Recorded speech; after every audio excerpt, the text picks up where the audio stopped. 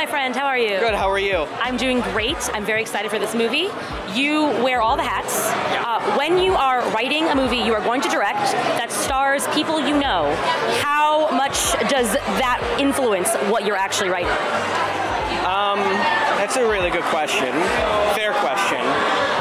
I don't think we really set out to write it for anybody else other than each other, really. It was our voices. We would literally send voice notes back and forth to each other, just improvising scenes, and then from those voice notes we would write the scenes. And it did change once Mike came on board, when we were trying years ago to get the financing. Then we started to write that character with more intention and with a little bit more structure and for Mike. And it really, I think, opened up the script, because then we were seeing the script through that character's eyes, and I think it really changed everything.